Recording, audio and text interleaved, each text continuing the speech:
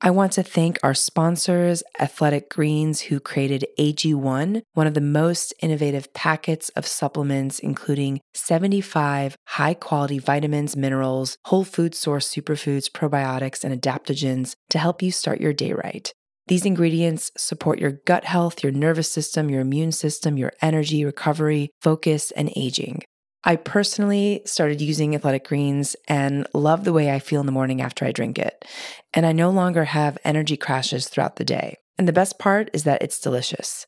The founder of Athletic Greens created AG1 because he experienced a ton of gut health and ended up on a complicated and expensive supplement routine to recover. Right now, it's time to reclaim your health and arm your immune system with convenient daily nutrition. It's just one scoop in a cup of water every day. That's it. No need for a million different pills and supplements to look out for your health. To make it easy, Athletic Greens is going to give you a free 1-year supply of immune-supporting vitamin D and 5 free travel packs with your first purchase. All you have to do is visit athleticgreens.com/Yasmin. Again, that is athleticgreens.com/Yasmin, YASMEEN, to take ownership over your health and pick up the ultimate daily nutritional insurance. Hi, my name is Yasmin Tarehi, and this is Gateways to Awakening, where we host one-on-one conversations with leading experts in wellness, well-being, and spirituality. Today's episode is about how to heal through seasonal herbs and listening to the body wisdom with Marysia Miernowska, an herbalist, teacher, author, earth activist, gardener, and green witch rooted in the wise woman tradition of healing. She teaches herbal medicine, regenerative farming practices, earth magic, and holistic healing, and is the creator of the School of the Sacred Wild. Her work and devotional practices are centered around the mission of supporting a deepening of the love and regenerative relationship between earth and people for the mutual healing of both human and plant communities.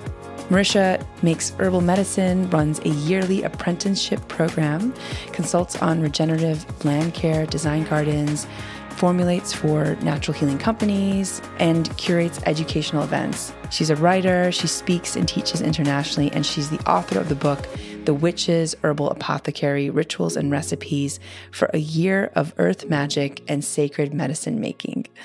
You can follow Marysia on Instagram and learn more about her apprenticeship. So welcome to the show, Marysia. So excited to have you here. Thanks so much for having me. So Marysia, you structure your offerings and teachings around the seasons. Can you tell us, why are the seasons so important for us to connect with? And what do they have to tell us about our own well-being and wellness? Yeah, thanks. Yeah, I do. I teach with the structure of the seasons and make medicine in accordance to the seasons, and then also really plan my own creative energy and my workflow very seasonally. And what's really incredible about the seasons is that they're kind of like our touchstone as human beings to connect with the natural cycles of nature that are ever renewing, ever regenerating. And so we live in a modern culture, the capitalist culture is very kind of linear and solar based, if you will. It's all about being out there and working long hours, and the days are always the same length of the work, and the expectations are the same. And in that, what I see as a healer is that a lot of people end up getting burned out. There's too much of this fire, solar energy in our culture.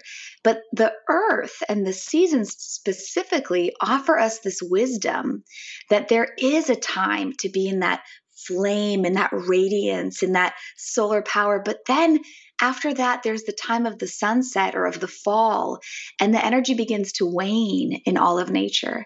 And that's such an important season, that season of fall, of releasing the seeds, of giving gratitude and pausing for all the work and productivity that we've done, and to prepare for a winter. And that season of winter is this season of deep rest, of really slowing down. And we see that with the animals that go into hibernation. We see that with the plant kingdom. A lot of plants will lose their leaves and they look, dormant or dead above ground, but in the soil, in that fertile, dark soil, that's where the energy is. And so the season of winter invites us also to go into the deeper places of our being, spiritually, emotionally, and also physically. It's a great time to support deep immunity, of course. And then there's that natural awakening that just happens in the spring, right? And it's effortless. We see that again with the plants. You'll have a dormant rose, for example, and overnight, it seems, it just begins to sprout new shoots. And then there's a vigor there. There's this vigor of the earth awakening in the springtime. And so what we learn by living seasonally is that we can feel that regenerative energy of spring. We can awaken into new ideas, into more creative energy, into more vitality in our bodies and in our world when we allow for that rest of winter, when we have carried ourselves through the relaxation and the winding down and the reflection of fall. And the spring, of course, it's beautiful to notice that the first plants that sprout in the spring are often the wild weeds. They're often plants that are a little bitter, right? Like dandelion greens or mustard greens. Many of them have yellow flowers. And when you learn the language of the plants, you'll see that taste of bitter and the color yellow, it promotes the production of bile in the body. And so what we have here is the earth just giving us in abundance exactly the medicine that we need to wake up from the winter slumber, to help our body shed, stagnation, to cleanse the blood, to promote more digestion, and really awaken the body as well to prepare ourselves for a new season. So that is so phenomenal. Just the description, I just felt like it was poetry. So thank you for that, Marysia. I wonder if that applies to places that maybe don't have strong distinctions between the seasons, like if there's more of a warmer climate, a warmer temperament throughout the year. Does that still apply? Yeah, I've thought about that a lot. I've never had the privilege of living in a tropical climate, although I absolutely adore the tropics. But it's true that folks that are closer to the equator, which I feel like are like the hips of the Earth Mama, they have that consistency of sunrise and sunset always, being around 6 a.m., 6 p.m. There's a real consistency in terms of daylight length of day. So they don't have that kind of natural inclination necessarily to sleep more in the winter, right? And then, of course, the weather patterns tend to be from dry season to wet season. So there are, of course, seasonal changes, but it is a little bit different than experiencing like the dark nights of winter if you live up north, right? Or the kind of long days of summer, which are really the time in the northern or southern hemisphere to really produce your garden, right? So you have to, like nature again in those situations is giving us these long days so that we can really make food and be out there so that we can then rest in the winter and have food preserved. So while there isn't the same kind of rhythm of the seasons in the tropical areas and closer to the equator, what we still do have is the cycle of the moon. And so these cycles of nature, these regenerative currents of nature that go from this like rest, right, to rebirth and to growth and expansion and to reflection and seeding, we see that and can follow it by attuning ourselves to the cycles of the moon. The dark moon, when the moon is completely not shown in the sky, that is associated with the winter energy. It is a time when often we feel a little bit more inward. Many women-bodied people will bleed at that time.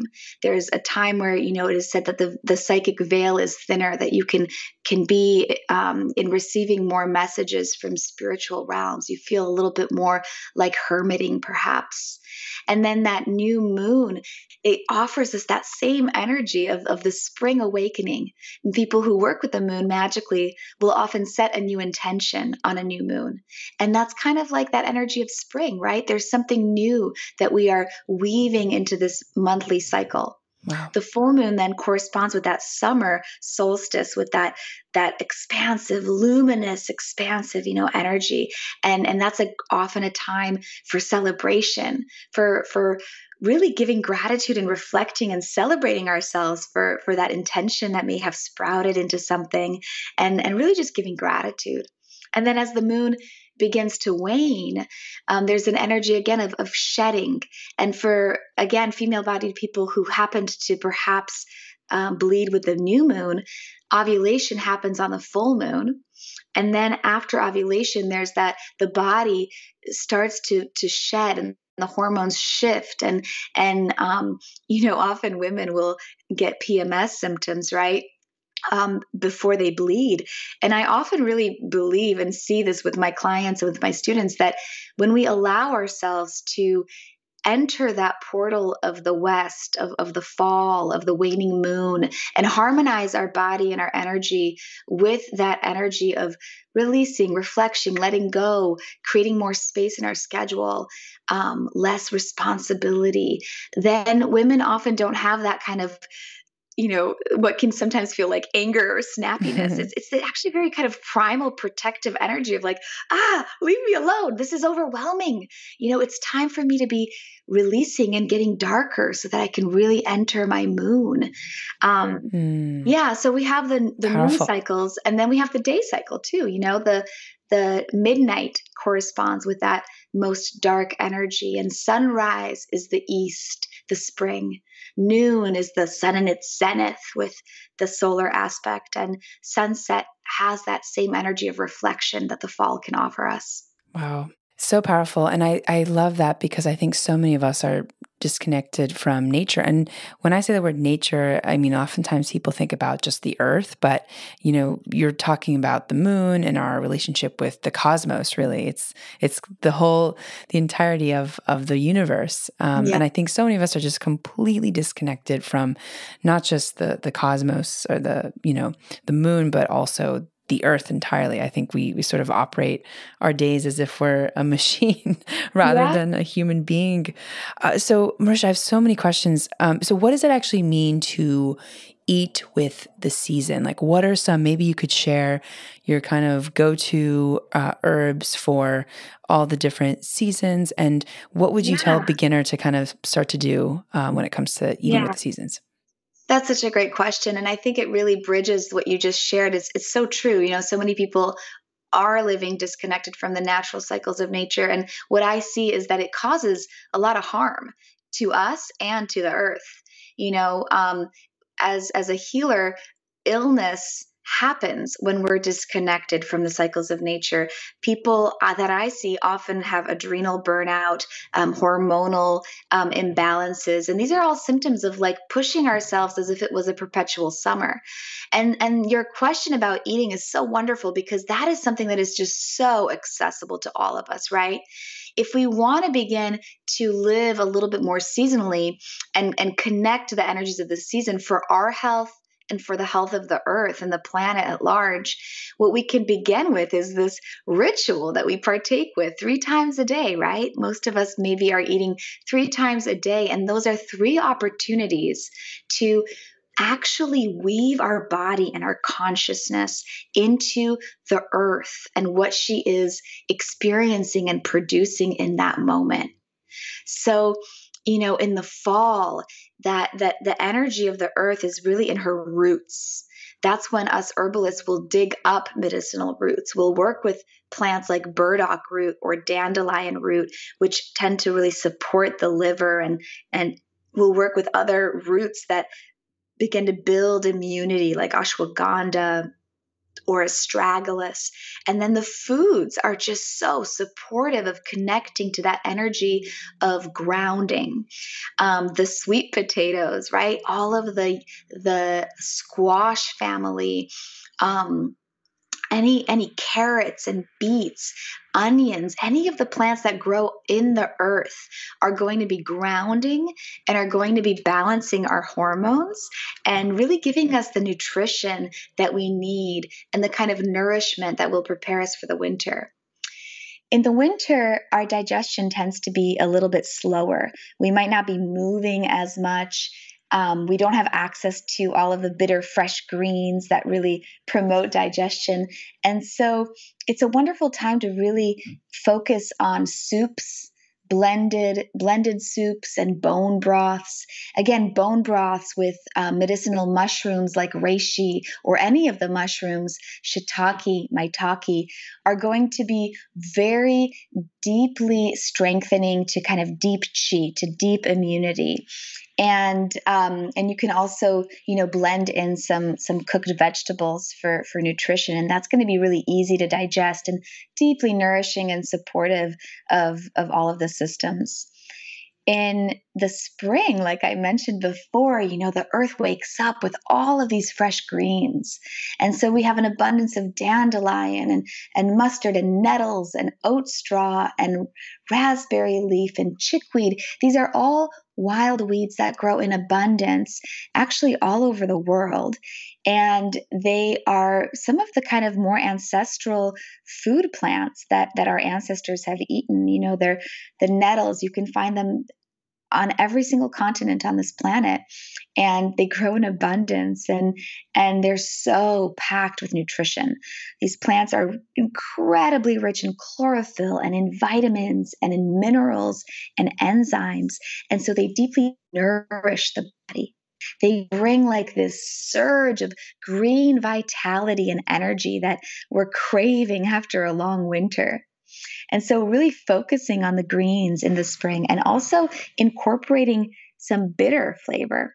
The taste bitter is not often something that the modern human calls in and enjoys, but it's a taste that physiologically in our body begins to help our digestive system produce enzymes and acid, hydrochloric acid in the stomach. And so it's very important that we incorporate a little bit of bitterness into a meal. And you can even drink a little bitter tea before a meal to help wake up digestion and help you assimilate your nutrients, especially if you struggle with like gas or bloating or fatigue after a meal. Some of my favorite bitter teas are blue vervain, motherwort, mugwort. There are really a lot, but the key is to make sure that you actually experience the taste of bitter in the mouth, because if you're adding honey, it's not going to work. It's the taste of bitter in the mouth that signals to the digestive system to produce that bile. And then this summer, of course, we see these rich, abundant gardens full of ripe, juicy tomatoes and juicy watermelons and juicy cucumbers. And so we're noticing that the earth is giving us abundant food for hydration. So that is a wonderful time to really be enjoying a lot more fruit and a lot of these fresh vegetables. If you're being overheated by the summer, then a lot of those vegetables that I just mentioned are very cooling. Cucumber, mint, watermelon, they cool the body down. And so you can kind of support your body with the plants that are really abundant at that time. Wow. Well, and Marysia, what do you see as like kind of a modern ailment across the board with people who are kind of not eating by the seasons? Like, because I'm just sort of thinking, wow, I think it seems like we eat and work like it's a perpetual summer. And so what does that mean for our bodies? Are we just like, Yeah. Well, it's interesting when you look at it energetically, right? That perpetual summer is the energy of fire. And when you are in a perpetual fire, what happens is you burn out, right? You burn out. And that is one of the main symptoms that I am seeing across the board. People are tired. Their adrenals are wiped. Their kidneys are taxed. Their body is really tired. And the earth is tired of this perpetual summer, right? That perpetual doing. The doing, more, consuming is leading to wildfires. It's leading to climate change. We're seeing that element of fire that is really creating a lot of destruction. And that perpetual summer, that hyper productivity, it really lends itself to this extractive culture that we live in. And so the earth is being taken from, and the deep reservoirs of her vitality, of her nourishment, of the health and the balance of her ecosystems is not being replenished because we are not living cyclically in reciprocity, supporting her regeneration. That's so powerful, because I think a lot of people who think about eating for the seasons, it's such a kind of egocentric way of thinking about our relationship with the earth. It's like, what can the earth do for me? But the way that you're talking about it is like, this is a two-way relationship. And I think a lot of us have forgotten about that. Marysia, I want to talk about, this is something that I read in your book and I just loved, and I was so kind of blown away by how I just didn't know about it. But the yin and yang of all the different drinks that we could have in the morning, and how, because I think I started to actually drink a lot of cacao. It's kind of my ritual every morning. And then I noticed on your list that cacao was a very yang energy. So a lot of, and you can describe this better, like what that means, the yin and the yang, and how things like coffee, and cacao and all the other drinks fit on that scale. Yeah. Yeah. So, just to kind of preface that by, honoring that the yin and yang theory comes from traditional Chinese medicine and from the Asian culture. And it is something that, in other words, can also be translated as yin being lunar or feminine, yang being associated with solar or masculine, yin being kind of descending in the body. Like yin foods tend to ground us. Yang foods and herbs tend to disperse energy. You can think of ginger and how, it can make us sweat and move energy out. So we can use the words yin and yang. I think it's an easy way to kind of talk about this, but the energy is kind of cross-cultural and universal and energetic, right? So the yin also connects more to the earth and water element. Those are the elements that are very yin. So they're more damp, they're grounding, they're nourishing. And the yang element connects to air and fire. Again, more dispersing, energizing, stimulating. So it's a wonderful thing to think about. It mirrors that in-breath and the exhale that we have, and the in-breath and the exhale of nature, and the rising sun and the setting sun. It mirrors, right? These cycles of nature that we were just talking about. And so you can kind of tune in with your body and notice, are you attracted to stimulants, right? Are you drawing on kind of stimulating herbs, yang herbs? Some of the more yang stimulating plants that we use for these drinks, of course, coffee is the most yang of all of them. and maybe like an espresso or a double espresso would be the most, right? It's incredibly stimulating to the body. And I'll talk maybe a little bit more about the ones you're curious about in more detail, but I'll kind of go over it generally. Then like the most yin, the most kind of nourishing, grounding, nutritive, moistening, grounding would be an overnight cold infusion of nettles, for example, or a nourishing herb. And this is kind of one of the practices that I teach as one of the first practices that I share with students. And in my book as well, we really, in my tradition of healing, really lean on the wild weeds, the nourishing herbs, the plants that are abundant and free and local. And that's so important. That allows us to be healthy and allows the earth to be healthy, because we're not chasing some, extravagant herb from a specific ecosystem only to then deplete the balance of that ecosystem, right? There's a reason that the earth is giving us these wild weeds in such abundance everywhere.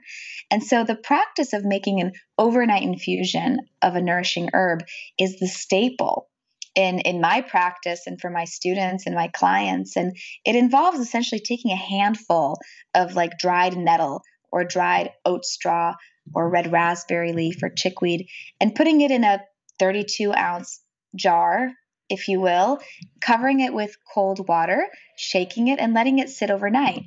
And by the morning, you have this green, nourishing infusion of all of the nutrients and vitamins and minerals of that plant that are so bioavailable. And if you drink that first thing in the morning, it just floods your body with nourishment and with a different kind of energy than coffee. It's a grounded, regenerative energy that replenishing you, right?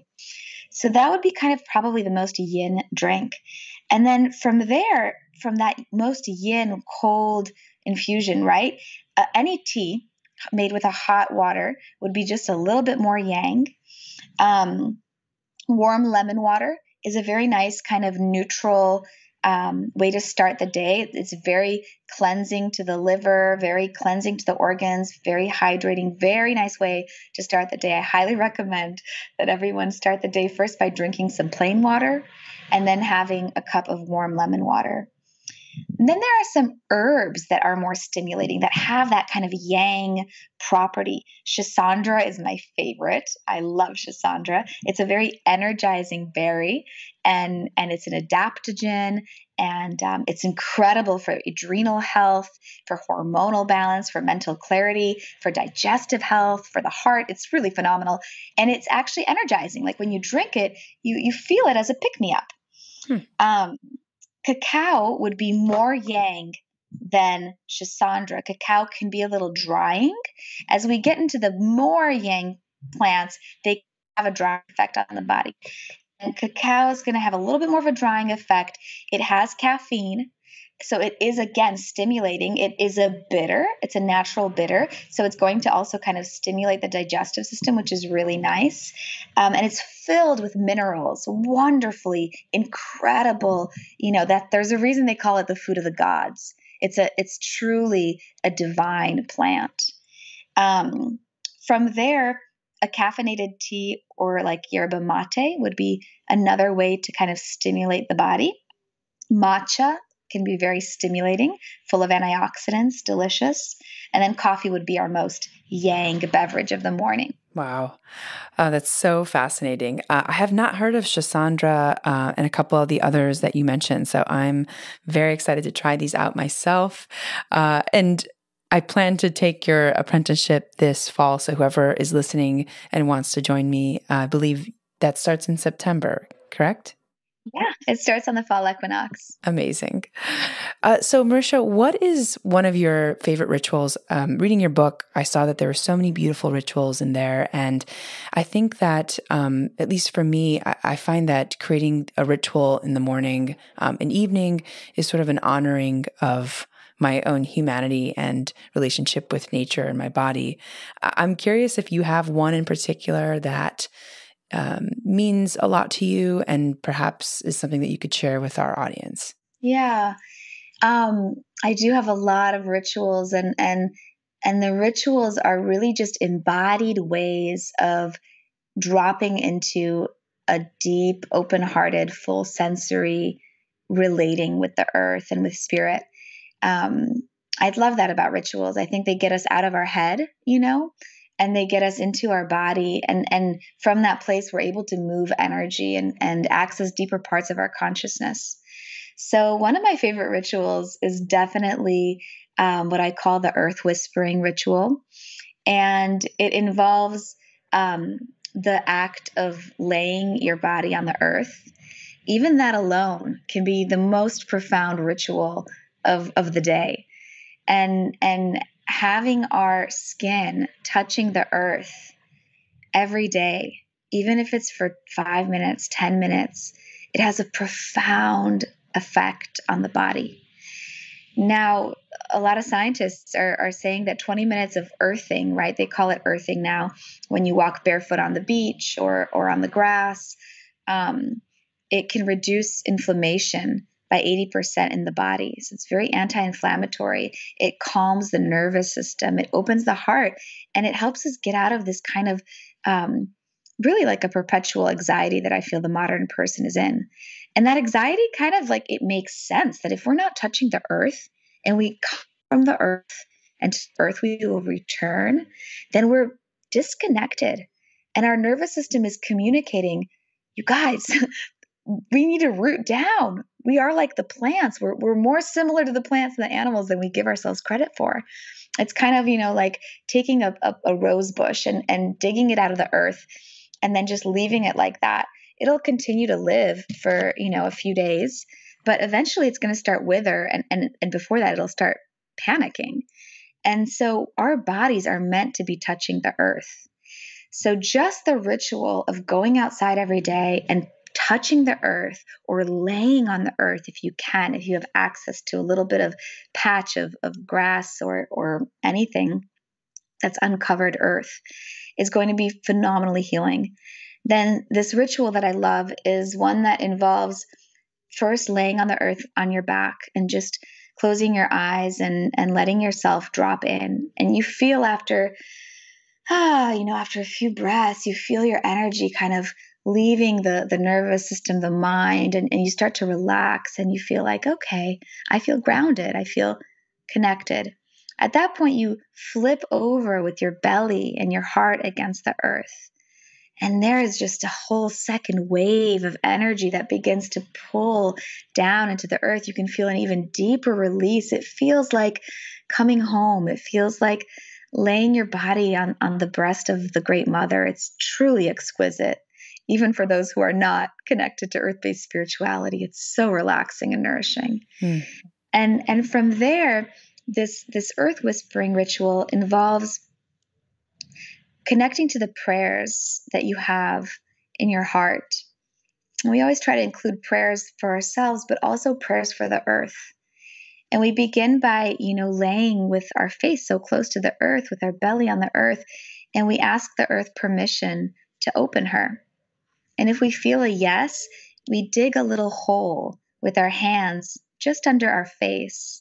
And the hole can be about the size of like if you were to cup your hands together, and so that the hole can fit your chin up until the rim of your nose, and your forehead can rest on the earth. And you dig this little hole with a lot of reverence and presence.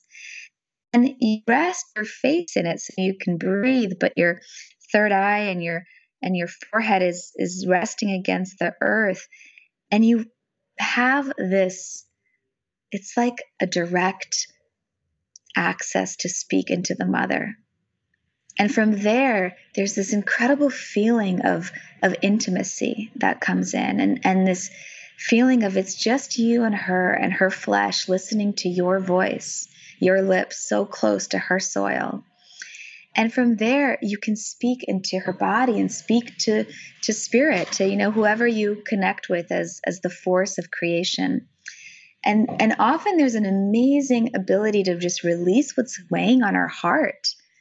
So often as humans, we're carrying stress and we're worrying about maybe our children or the state of the world or a relationship, whatever it might be. And to be able to just kind of unload and talk to her like you were talking to the greatest mother. And then from there, it can feel natural to just pray, to ask for help, or to seed intentions into the soil.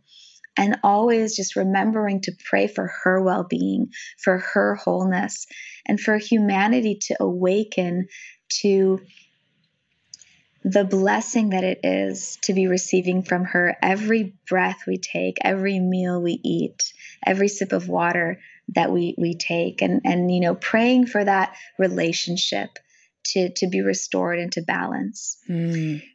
And then from there, you can cover that, hole and say thank you. And I was, always say it's nice to ask for forgiveness for opening her as well. And it's nice to make an offering to give her something.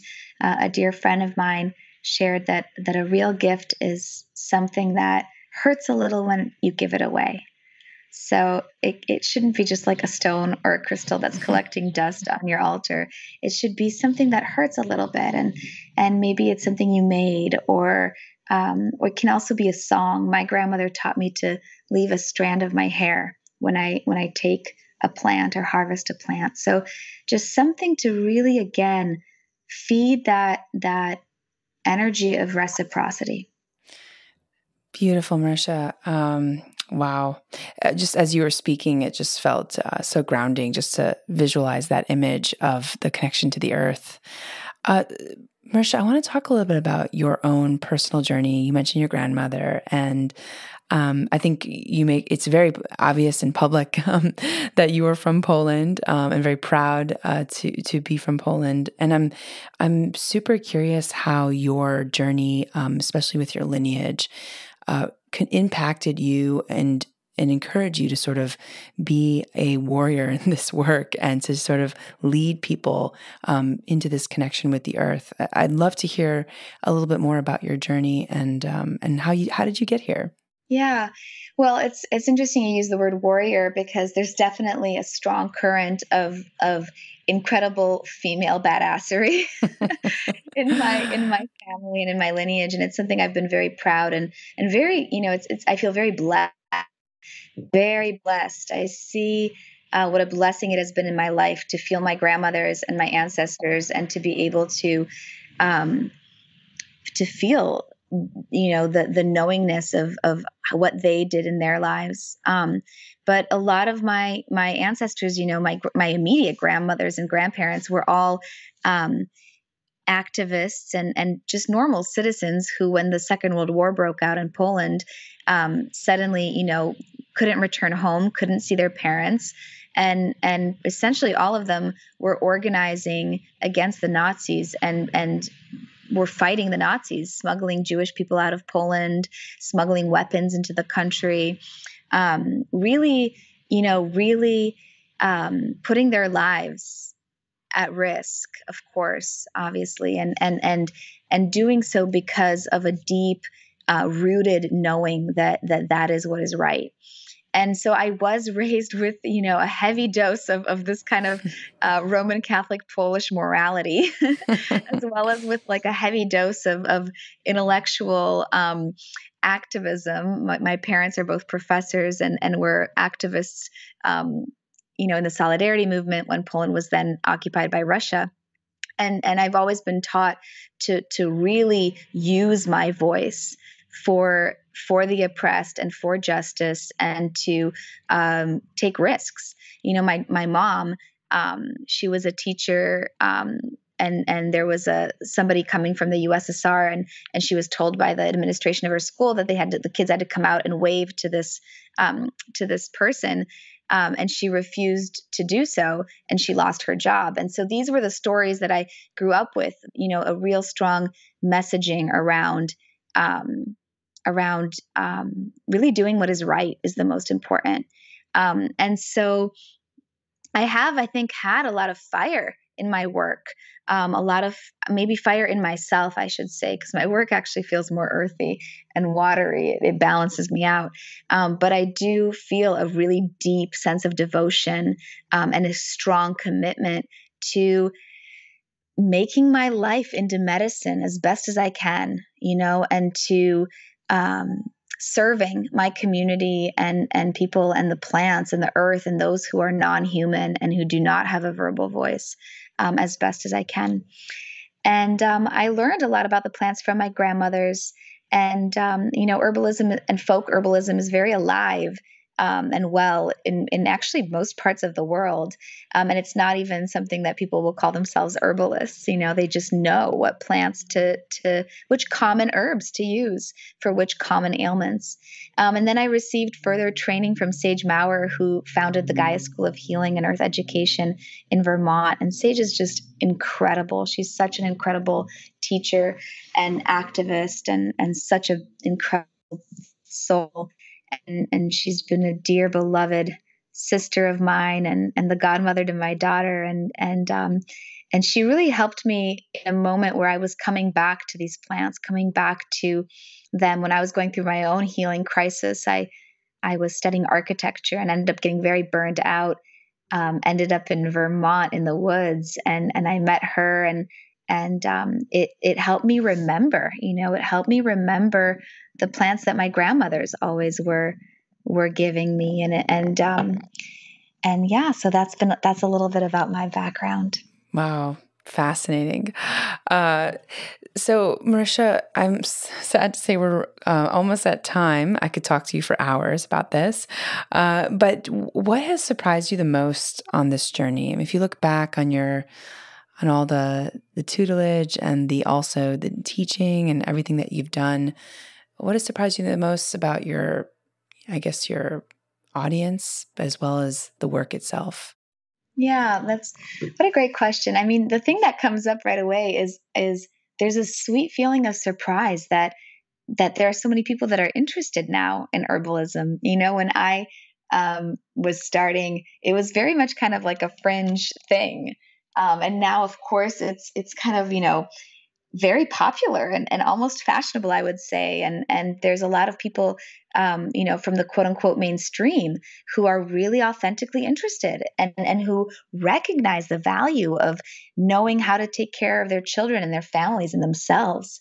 And so I'm really pleasantly surprised by how mainstream permaculture, herbalism,